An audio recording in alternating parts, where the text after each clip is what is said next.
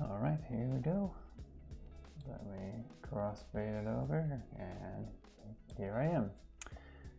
Okay, so good morning.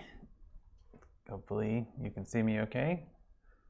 Wow, my audio lag is really bad. Sorry, I'm checking the audio, the lag between my audio and my video, and it looks quite, it's almost a second. Maybe I just need to not watch it. Maybe it doesn't look too bad whenever you see it. Anyway, I'm glad you like the intro music. I didn't actually have it, so I couldn't hear it just now, so I don't know what it is. I just have a playlist that I pick up randomly, lo-fi things, but I'm glad you're glad you're enjoying that. Okay, so if the audio sounds bad or the sync looks distracting, please let me know. Otherwise, I'm going to proceed with things for today.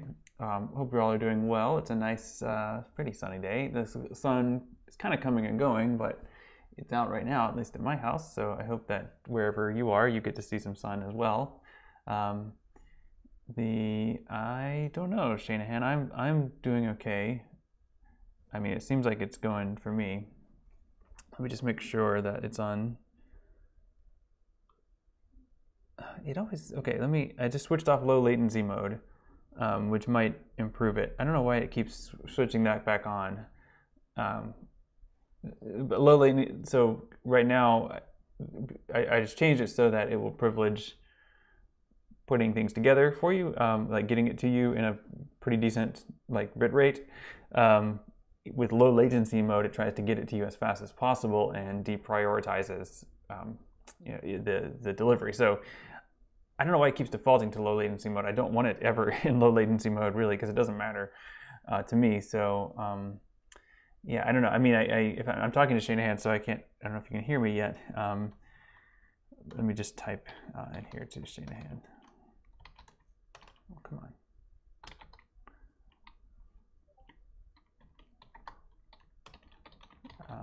Okay, so, okay, looks like it's good now. All right, great. So so here's what we're going to do today. As you can see, I've got a slideshow up here with some things, and I'm going to actually share with you the link to this slideshow just in case you want to take a look at it. It's not a very detailed, it's a lecture, it's going to guide the things I talk about, but I wanted to provide it to you in case you wanted to click through it and look at some of the links on your own, either now or later. It's only 3 links, I guess, but it might be useful for you to have those all in one place, so there it is. The goals for today, as you can see, are to go over some things related to your webcomic assignment, which is something that you should start thinking about, and I want to get you thinking about it some today. And then I want to talk about Chapter 5 from Watchmen, which is titled Fearful Symmetry, and as you can see here, I have a number of topics that I want to try to cover about Chapter 5. Some things that I just kind of want to show you and invite you to think about, and they can come up in discussions later, and I'd be interested to see what you do with these. Specifically, I think there are some ways in which the ideas presented in Chapter 5 actually carry over pretty well into Chapter 6. So one of the things I'm going to do is prompt you to look for those things when we get to Chapter 6. Even though Chapter 6 has its own motifs and structures going on, I think they're related pretty closely, and yeah, I want you to think about these things. Okay, so this is the first link here is to the webcomic assignment. So I'm going to take a look at this first. And this is something that you are doing in your group. You know your group, obviously. Avengers, Defenders, Teen Titans, Justice League, and X-Men. I think that's all of them. So these, let me see. Yeah, these are correct. These dates are now correct. They were not earlier. I'm just double checking them, but I believe those are now all correct. In terms of how you should approach this project. So this is a big project. It is something that will take some time, and in structuring the assignment with this timeline, I've tried to give you a sense of what things you need to do and give you a sense of the order you should probably do them in to start giving you a sense of the scope for this. This is a big project, as I keep saying. It's a group project. It is an unusually challenging one, but it's something that I think does a lot better as a group than if you were trying to do this individually. Just the scope of producing a webcomic, the work that goes into that is something that if you're working well together, 4 people can do much better than 1 person on their own. So yeah, it is a group project though, and you no doubt had different kinds of experiences with group projects, good or bad, and I hope this is a good one. I can say that most of the time groups work together well, but I think they're more likely to work together well if they kind of follow along with the plan and take some of the suggestions that I built into the assignment. But also I intend to meet with you all as a group individually. I mean, not individually, like meet with each group to go over your ideas and make sure that you have a good understanding of who's doing what. So let me talk a little bit about the structure of this and the first part of it, which is your proposal. Now that proposal is due, I just have my schedule up, where did it go? Next Monday. So you have a week to work on this proposal, and that should be enough time, I think. So, I mean, if you haven't started it yet, you should be fine. But if you have started, that's great too. So let's take a look at the actual stuff that you're going to be doing. So the goal is to produce a webcomic. You're going to publish it for about 2 weeks and 2 or 3 weeks, I guess. What is it? Yeah, about 2 weeks. I don't know. And the, yeah, 2.5, almost 3 weeks. So the idea is you're going to publish create a narrative that's published over that period regularly, like Monday, Wednesday, Friday, or Tuesday, Thursday, or something like that. So long as you have at least 6 individual pages or posts, however you want to organize that, to create your webcomic. Now, the way that this is going to work, and like as far as hosting it, let me comics.net. So this is because this is a webcomic, one of the things you need to think about as you prepare your proposal is how are you going to publish this?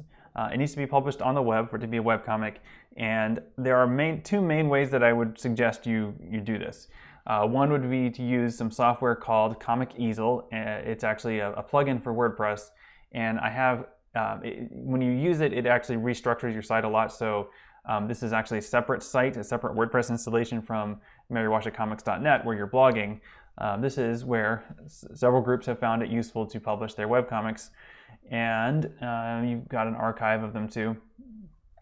So you can use Comic Easel on this site, and I can give you, I guess I can, well, no, I can't log in right now because I don't have my password manager synced. But I will give you a tour of Comic Easel sometime, maybe Wednesday, or maybe I'll just do a standalone video of that, so it's not part of class necessarily, but just to give you a sense of what the back end of Comic Easel looks like. It's pretty good, but there's a couple things that aren't obvious as you're using it. But basically, it ends up producing something pretty good. So I like it for what it produces. So I'll show you what it looks like whenever you have a site published with Comic Easel. You have a title, you have images, and then you get this navigation down here that's like previous, next, last, and so on. And so you can click through and read the comic in order at any point, and you can go previous, next, last to browse your way through it. Comic Easel is widely used by webcomic publishers. It's a very popular tool that people use and develop for. Yes, it is the crab comic Poofaloof. That's the one. So that's actually this one here, Give 'em Shell, Shelbert the Gallant. This is it, right? So this is a group's project, and I think they did a pretty good job of kind of taking creating an episodic kind of narrative around this character, and you can click through it one at a time and read it this way. I will try to show you more examples that are, I guess, more diverse in terms of style. Let's see. Yeah, there's some good ones in here. Yeah, the struggle bus. I'm just remembering some of these. These are pretty funny. I've done this assignment, or students have done this assignment for many years actually, and so I have a pretty deep archive of webcomics produced by students. Let's take a look at Bruce Danger. This is a different style, and I think I wanted to show you this for the difference in style. This is where they did the art with crayon. Like they literally just drew, like someone did the line and someone else did the coloring in crayon. And it kind of made sense because this is a story about this toddler basically who explores the world. And it was based on a student's nephew, I think. And so it's pretty cool, and a different art style, right? Like that's the main thing I wanted you to see, is that you can do lots of different things visually. Let's see, Shark Week is another really good one. This is a story of a woman and a shark who fall in love. And as you can see, very accomplished in terms of comic styling and different panels stuff. I mean, it's a nice cartoony style, but like I think a really good use of just moment-to-moment transitions here, and then a big kind of breakout panel, and it's it's a well-structured comic. So I'd say this is a good example of how to organize it. Now I'm showing you some good examples. I hope you're not intimidated by these. I don't want you to think this is what you have to do. Some examples you'll see will be much less, I guess, accomplished artistically, or less, experimental artistically, and that's okay. I mean, the whole point of this assignment is to learn about how comics work from a narrative point of view, and how you go from the idea in a narrative to the expression of that idea in a comic page, and that does take some work. I can also, there are lots of different tools you can use to create comics visually, the graphics. I'm not going to endorse a specific tool. I can recommend a few that you can look at, and you can find infinite YouTube tutorials for how to use them. I use GIMP for a lot of the things I do. GIMP is not great for comic art. I mean, you can get by with it if you really like GIMP. Same with Photoshop. It's okay, but it's not great for comic art.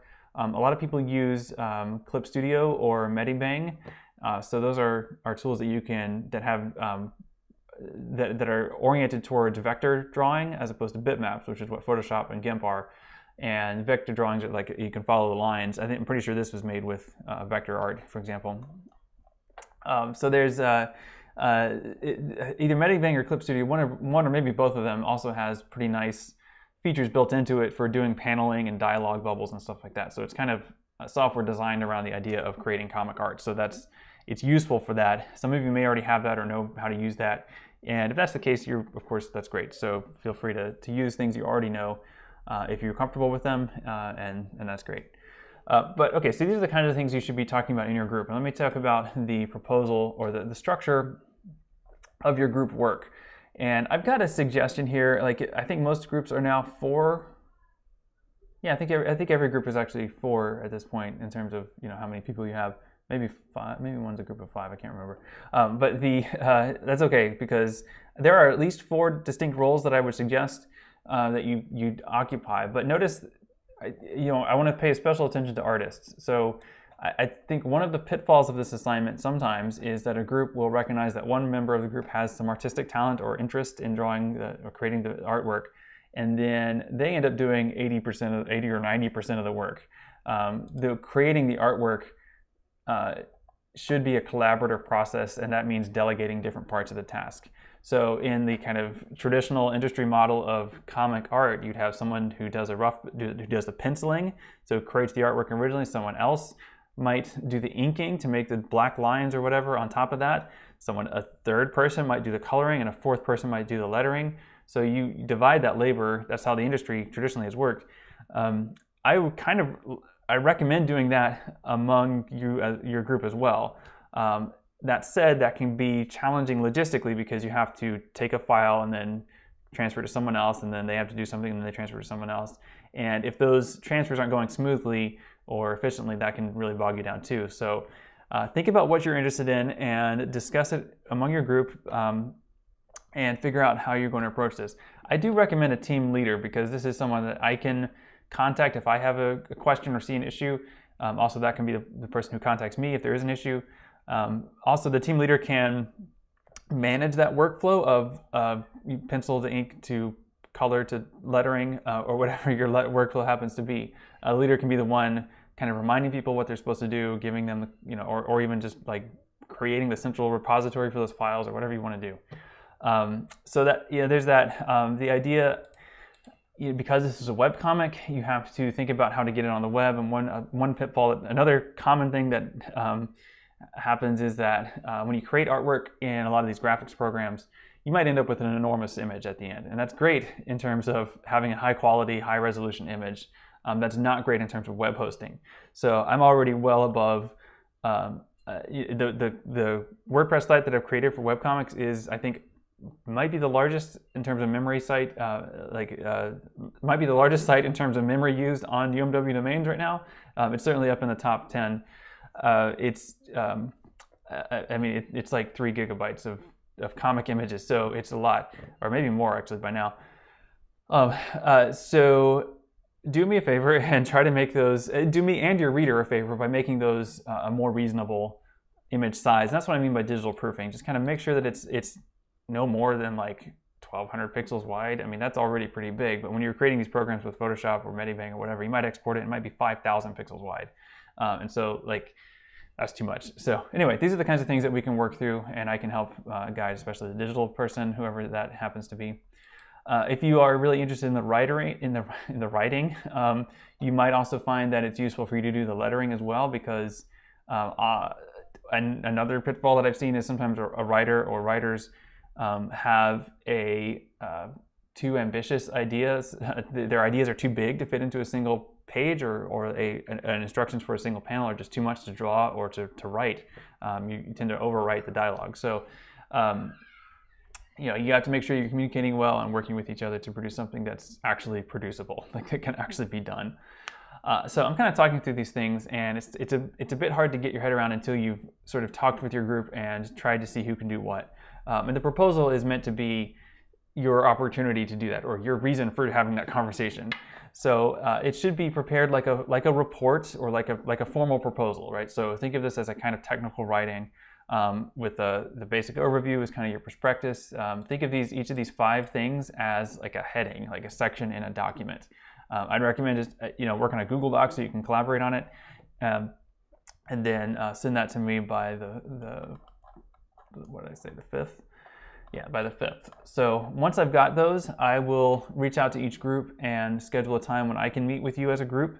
So this would be like where the groups are. That's a good question, Corellia. I can look for one. I don't know if, I mean, I probably have to anonymize it, right? I mean, I wouldn't want to give you a prior student's work without their permission. So I don't have permission to share those. But I can maybe I could make one. Like, maybe I could take a couple and then combine them into something that represents the idea of a good proposal. So yeah, that's a good idea, Corellia. I'll see if I can do that. But yeah, think of these as headings and then fill these in. Yeah, okay. I see you all already kind of talking to each other and doing some coordination, so that's great. Good.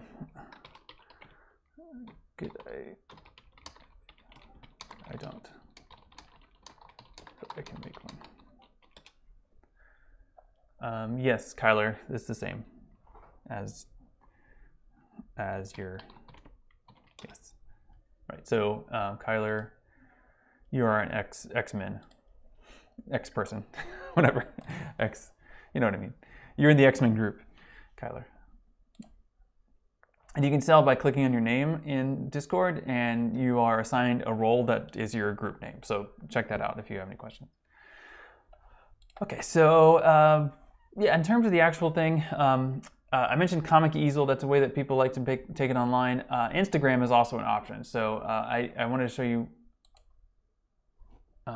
Oh man, I have so much to talk about, and I need to wrap this part of the class up because I want to talk about some things. Let me just briefly show you. You can publish this some other way if you don't want to use Comic Easel. I would like to have a conversation about what you want to do, but certainly Instagram is an option. So this is the 4 girls who did theirs. There's called I Hate Halloween, and they did each panel essentially as an image. So it's like when you upload, like on Instagram, you can upload multiple images at once. Each image is essentially like a panel, and you can kind of click through it that way. And I thought this worked really well as a way to deliver this content. So if this is something you'd like to do as well, then I certainly endorse it. And here's an example of how you might do it. I've seen and I follow several comic artists who do this a lot. So it's something that exists and that you're being part of. Just like webcomics exist, and you're doing that as well if you do it on Comic Easel. Okay, so I think you guys looks like you all are chatting in your channels. That's good. I'm trying to see like all these pop-ups coming up, and I think it's you all chatting. So I'm going to, hold on, I'm going to turn off my notifications so I stop seeing those little pop-ups. It's distracting me. Okay, so I'm going to get into Watchmen Chapter 5. If you do have questions about the webcomic, let me know. All right, so Chapter 5 of Watchmen, I've tried to make a little play on words here. V for very symmetrical, punning on V for Vendetta, which is Alan Moore's other graphic novel, one of his other graphic novels. Let's go over a few things about this, just in terms of the plot for Chapter 5. I continue to refer to it as Chapter V, by the way, and I mean that's how they are literally titled in the book. with the Roman numerals, but the V here does some extra work besides simply indicating the number 5. And you can actually see it in this panel right here in the center. So this is from the center of the chapter. The center page of the chapter has this structure where the large V for Adrian Veidt, this is at his office building, goes across the spine of the pages. And so that V forms a symmetrical center to this chapter, which is a hint about what is going to come in terms of how we can analyze this chapter. All right, so in terms of the other things in the plot, Rorschach visits Moloch twice and wants to threaten him, and then upon the second visit discovers that Moloch is dead. Laurie and Dan continue to kind of fumble towards living together, I guess, awkwardly. Ozymandias survives an assassination attempt. Ozymandias, Adrian Veidt, same person. As you can see here, this is the actual assassination attempt where he kills the person who is attempting to assassinate him. Or it's the next page over actually, but the assassin takes a cyanide tablet, I think, and kills himself before he can explain who he is and why he's there. And then, of course, Rorschach is captured and his identity is revealed, or the face that we associate with him, the inkblot face, is removed, and we get to see his actual face. So those are the big things going on in terms of plot, and there's a number of. This is a really pivotal chapter. This is very much a turning point chapter. So if you have any questions about the significance of different things happening here, it's okay to ask so that we can be clear about how things proceed from now on. Whereas chapters 3 and 4, a lot of that was kind of background setting up the conflict. Now things really kick off and start going into motion here. So we see Rorschach here. Rorschach is revealed. The mask is removed, and we see him. I think this is a really interesting revelation because it's like, who is he? Like, he's revealed, and it's like usually when a character's unmasked, we're like, oh, it's him. It was him all along. But you see this face, and you might think, who is this? Have I seen this person before? We will learn that in chapter 6, yes, we have seen this person before. We will see him a lot, and just a spoiler alert, not spoiler alert, because it's revealed very quickly, but we have seen him in almost every chapter so far, possibly every chapter so far. He's the person on the street carrying the end is near sign. So he's someone who we've seen a lot, but have not realized who we were seeing. In any case, when we see his face revealed, I think there is a kind of shock because of how intense like the artwork here is. But there's no sort of shock of revelation because it's not someone we know, or we don't realize that we know this person. We don't recognize this face. At least I didn't the first time I read it. I was like, what? Okay, who is he? So yeah, this is him. And this idea of revealing the face behind the mask, that becomes the big theme in chapter 6, and we'll talk some more about that. Okay, so the big overall motif of chapter 6 is symmetry. The chapter is titled Fearful Symmetry, and that is on purpose, and I will talk about why. But like I said, with every chapter, there seems to be, I think almost every chapter, so far anyway, there's one dominant motif that really characterizes what's going on in the chapter. Often has to do with other things, or maybe it could even just be a gimmick, but whatever it is, it's there to make us aware of things we might not have noticed otherwise. So the theme for this chapter is symmetry. And this page over here, what I have on the screen right here, this is a couple of pages next to each other to help you understand and see to see this idea of symmetry. So I'm going to try to show you this, and I'm going to see if I can pull up my dot cam and make this look sort of okay. All right, so you should do this too. Everyone get out your copy of Watchmen. All right, so I'm gonna try to do this awkwardly here because I really need to. I've actually started working on and almost done with a much bigger desk that I can use for these broadcasts when I'm teaching. But okay, everyone get out your copy of Watchmen and follow along because this is gonna be kind of fun. Okay, so let me flip mine over here. See the right page. Here we go. So here's the center of the chapter, and that's what I showed you in the slide there. Okay, so everyone cool? Everyone see this? So what's going on? Is there another question? No. Okay, good. So yeah, so everyone pay attention. This is pretty cool. So this is chapter 5. Check this out. So I'm going to turn one page this way and one page this way.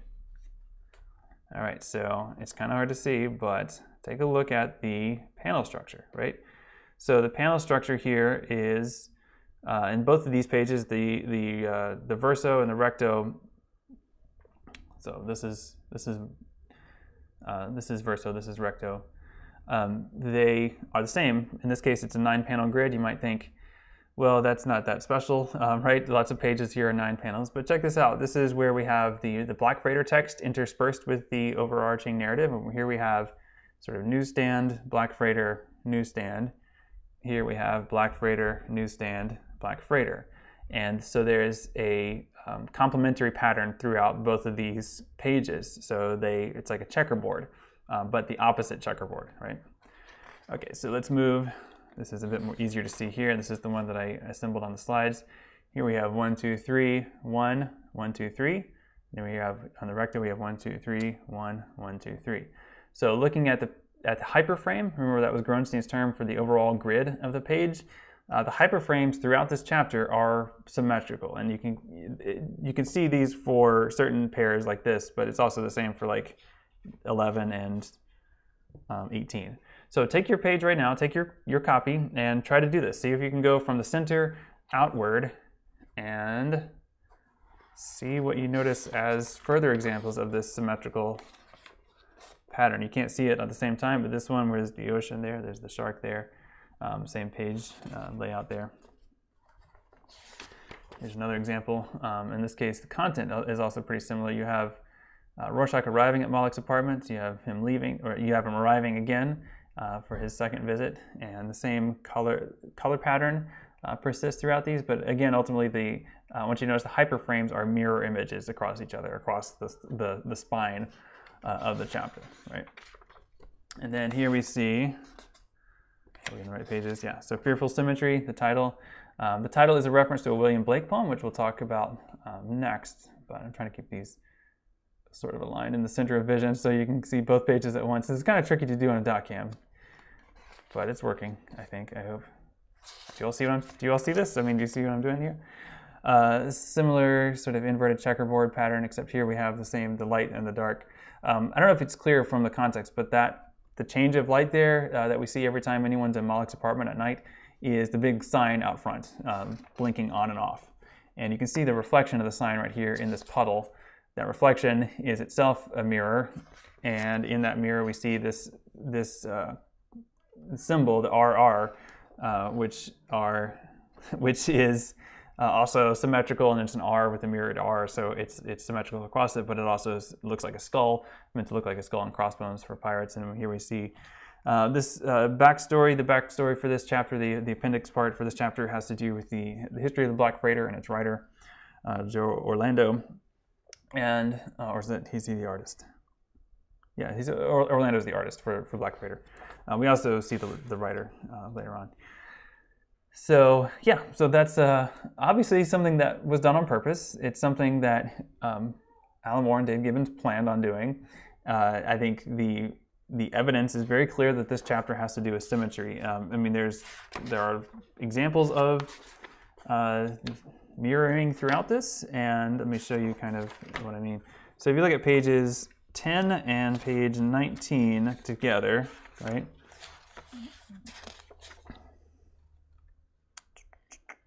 So page 10 and 19, and let's see if I can do it like this. There you go. So what you might not notice at first as you look at these, of course, the two pages themselves mirror each other, right?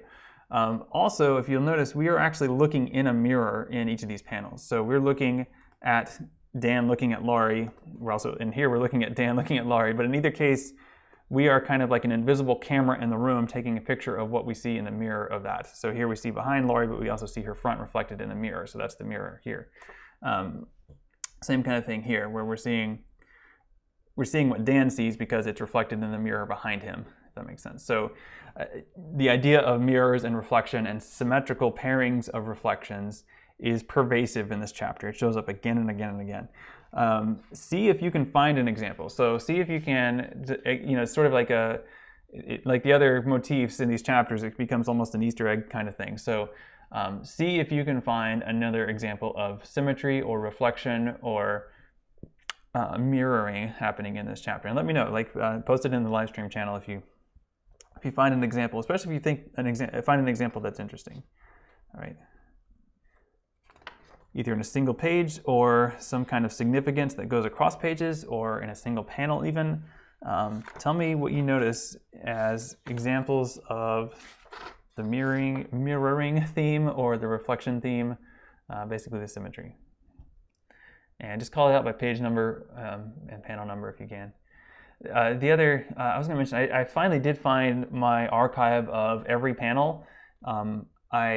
It was on a hard drive, but I had to find the code for that hard drive, and so I have it now on this computer that I'm streaming from, and I will upload it somewhere. I think it's going to be too big of a file to put into Canvas, and also there's copyright issues, so I might just put it on Google Drive or something. But in case you are interested, it's actually really interesting sometimes to compare the coloring between those, so I will put something together to compare those at some point. It looks like Seth and Sarah are typing. I mean, just like every page, basically, you could find something. I'm sure. I'm pretty sure. I mean, just kind of as a, just a quick example. Hopefully I'm not taking someone else's that you're talking, but take a look at the shark down here. The shark down here is being reflected vertically across the water there, and then that reflection creates kind of a circle there, and then that circle triangle face shape gets picked up in this Guar poster. So it's, I mean, we see an echo there, or reflection, panel to panel, but we also see the vertically, so horizontal, but also vertically, we see that reflection. All right, so there's a similar kind of horizontal versus vertical reflecting going on just in that center page. Quite a lot, actually, of interplay here, so perhaps this is what you're looking at. So let me see if I can, what are you all talking about? Yeah, so right, so Sed's good point, Sed. It's like it's the inversion of it, right? Like he's the ambusher in the first scene, and then he's the ambushee in the second scene. So that symmetry there exists at the narrative level too. That's a great point. Okay, page 12, panel 8. Let's see, page. That's like a weird printing error on this page. Okay, so page 12, panel 8. 1, 2, 3, 4, 5, 6, 7, 8. Oh yeah. So this picture of him looking at himself, or is it himself? And I think that's one of these questions as you look at it. He's like, he's looking down. It kind of looks like he's looking at his reflection. He probably is, but he identifies it as like he doesn't recognize himself at first. Like he thinks it's one of the corpses that he's tied to the bottom of his raft, right? So I think that's the case anyway.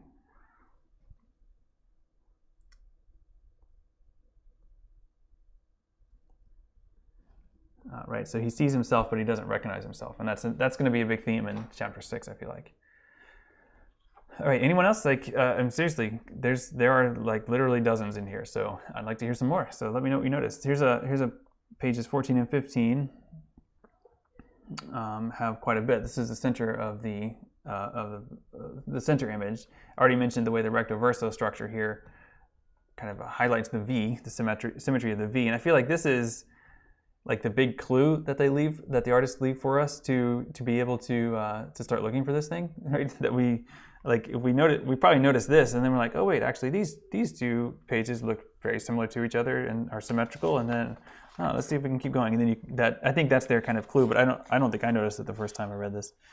I'm pretty sure I didn't. Okay, 17 panel 9, yeah. So we have. This is this one here, right? So we see the reflection across the water. The reflection of the setting sun makes a circle. Almost echoes the smiley face motif. The face, page 13, panel 1. Yeah, so we see her reflection. Good point. And we also see the V too. Like, so the V gives us that sense to something to look for, right? I don't remember her name either. But she's very minor. She's killed in the next page, so she's a very minor character. Other examples of symmetry. I'll give you one. I'll give you some. Well, I'll give you a few, maybe. Depending on what you want to notice. Yeah, as soon as you get right. The irony of that. Yeah, so I mean, this is the kind of thing I was talking about as an Easter egg, right? So Eddie Blake is our character here, right? That's who these detectives, the murder that they're investigating. The case file for Eddie Blake is 801108. It's a palindrome. It's a number that's a palindrome. It reads the same backward and forward, and so that's another kind of mirror reflection motif playing out there.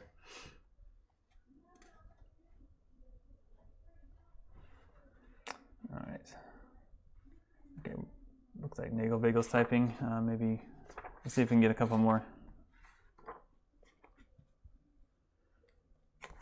I mean, just looking at this one, I mean the center one, ketchup butterfly. Yeah. So this is a good one. So this, just going back to the center spread here, I just want to make sure you can see, like, there's two faces. Like, there's actually sort of four faces here, but not quite. And I think that you hopefully start noticing as you explore different examples of the symmetry and reflection is like the way the Black Freighter captain sees himself but doesn't recognize himself. There's often something wrong with the reflection. So that's what's fearful about symmetry, is that it's not exact. And you can see here that there's something isn't quite right. This face is disturbed by the water, and so it's not a perfect reflection of his face. You might have, by the way, saw this person and thought that's Rorschach. I think that's another kind of mistaken identity and another example of that reflection that's not quite a reflection. They do look pretty similar, but they're not the same person. All right, so yeah, page 11. Yeah, so he makes a ketchup butterfly. It's actually the Rorschach ink blot. So if you think of, the psychology, the psychiatric like test, the Rorschach test, that's what that's based on. But so he's kind of doing that as just a compulsion, basically. But you should hopefully see that there's also this kind of fearful symmetry, this idea of the figures in the spray paint, the graffiti here. It's tricky because there's another kind of misrepresentation going on where sometimes you see this and you can't tell if this is an actual reflection or if this is a graffiti of a silhouette.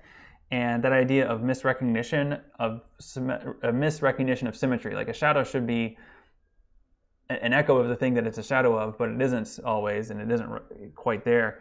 Likewise, when we see this, it's drawn exactly the same way as it would be if that was actually someone's shadow, because it's just black ink on a page. And then, likewise, we see the black ink of Rorschach's face on the page, meaning the same thing. So Kyler pointed out, page 18, panel 7, Rorschach's face is always symmetrical. And I would actually just add almost always symmetrical. The one panel in this chapter where it's not symmetrical is right here on the last page, where he gets kicked in the face and the ink blots move over to the side. That is the moment where his identity is destroyed. So right, that's like he thinks of that mask as his real face. It is no longer symmetrical at this point, and that's when he ceases to be Rorschach, you might say. So this as soon as the symmetry breaks down, Rorschach's identity breaks down.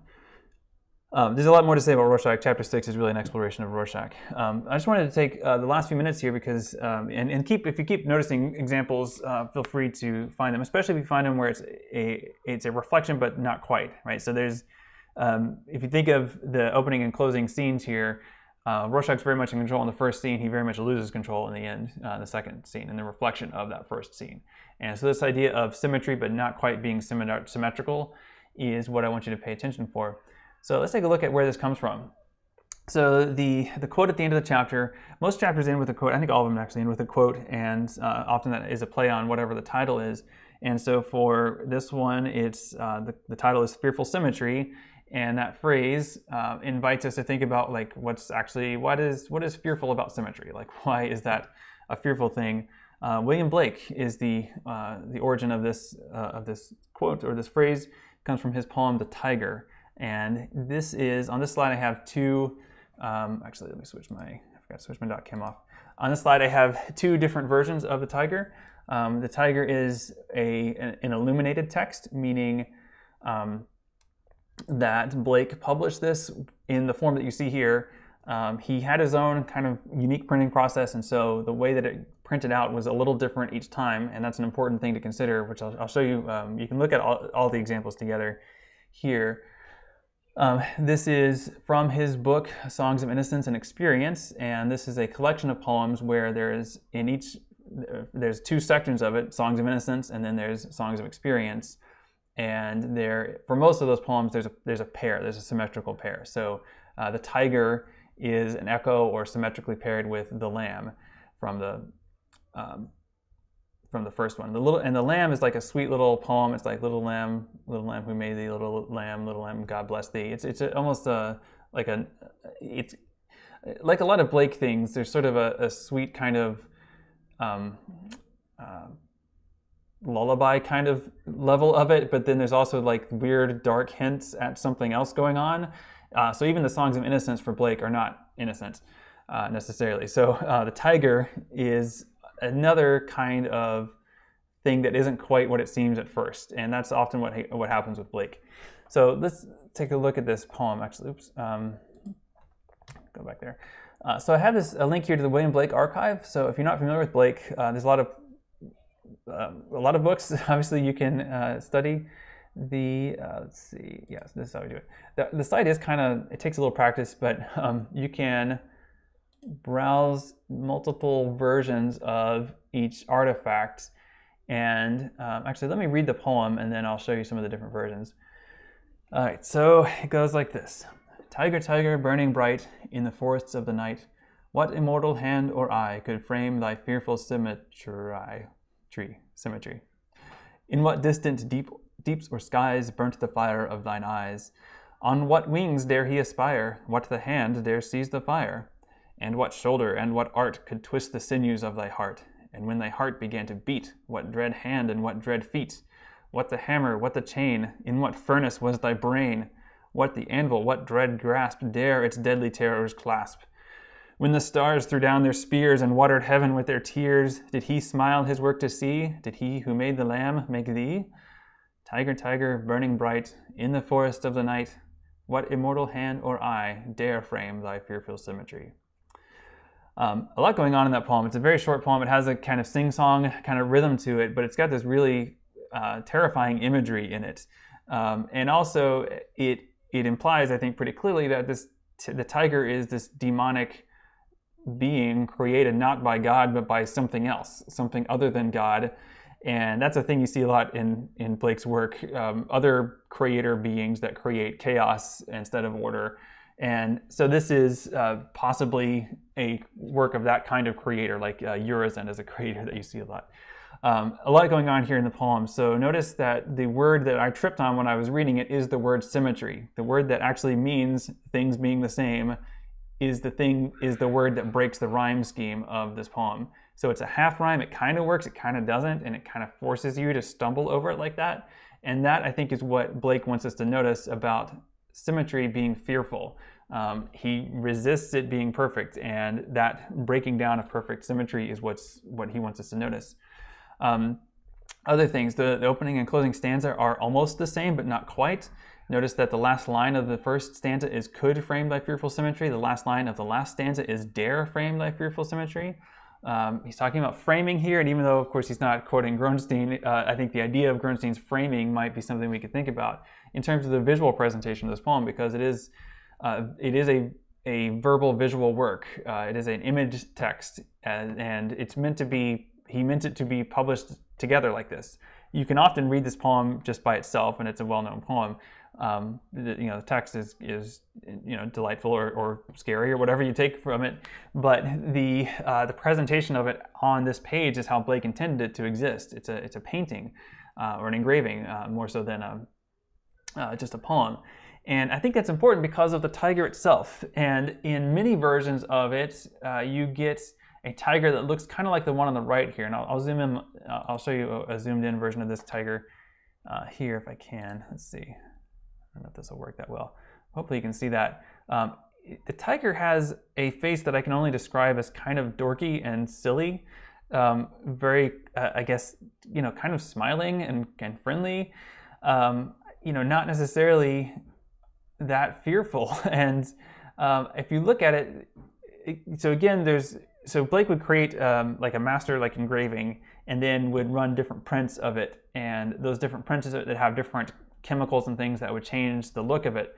So if you compare just these two tigers, this tiger looks fearful. Like this tiger looks scared, and whereas this one seems like he's having a good time, this one, the one on the right here, is not. And some of that subtlety that might be accidental or it might be intentional, but if nothing else, it demonstrates just how expressive a face can be and how different you can make that expression just by changing a few lines and features.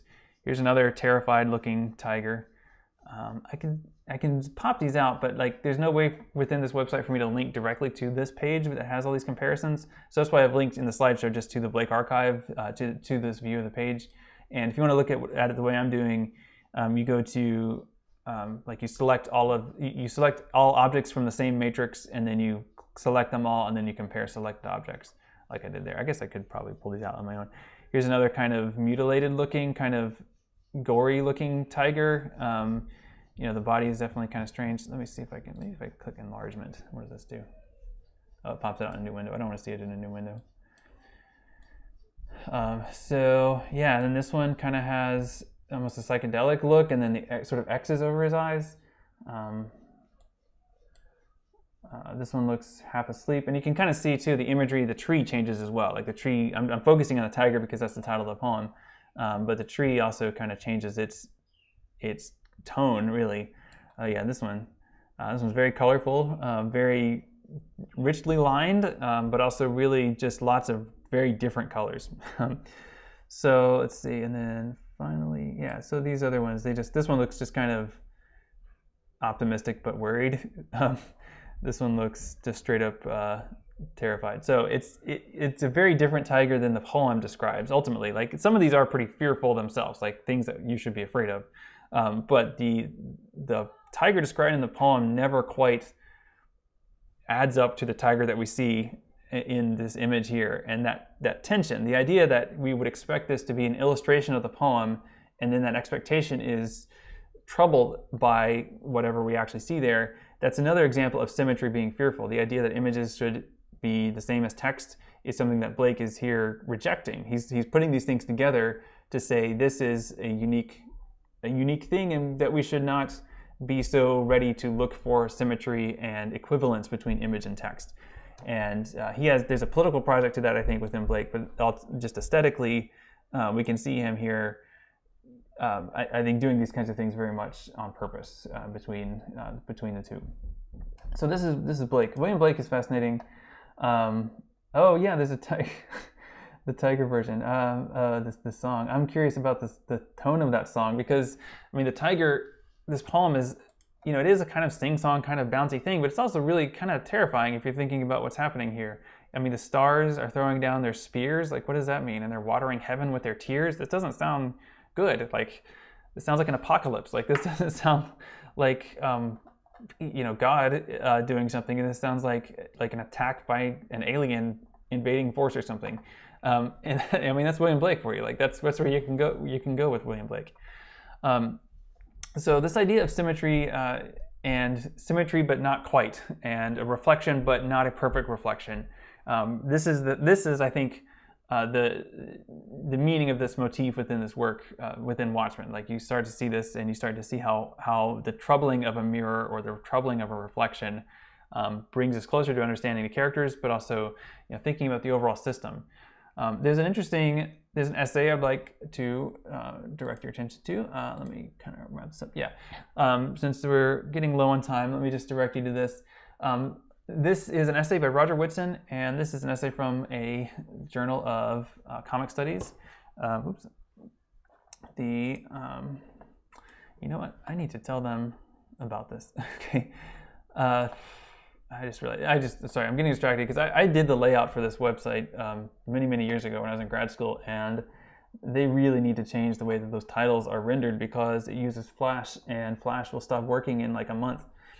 Anyway, so this is an essay, and I would like you to take a look at this essay because it explores the significance of the symmetrical theme. So now that I've shown you how to see it in the comic, and I've given you the reference from Blake, I'd like you to take a look at this to try to understand what to do with this, like how a literary theorist takes these ideas and then explains them in the context of a critical point of view.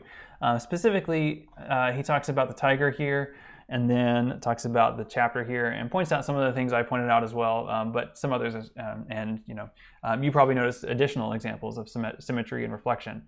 So I would like for you to look at this essay and see if it teaches you something that you didn't know before or introduces you to a new idea. Ultimately, the question we should always ask about scholarship about comics is, how do I see the comic differently after I've read it? So please take a look at this essay and let me know what you think, especially when we talk about Chapter 6 on Wednesday. I'll be interested to see if you can extend any of the ideas about Chapter 5 into a deeper understanding of Chapter 6. So please take a look at that. The link is in, it's in the schedule actually in Canvas, or on the website, I guess, and it's linked in the slideshow that I sent you all a link to a minute ago. Okay, so Rose Tyler, I am kind of curious about your version of the tiger, but I guess I will ask you about that on Wednesday.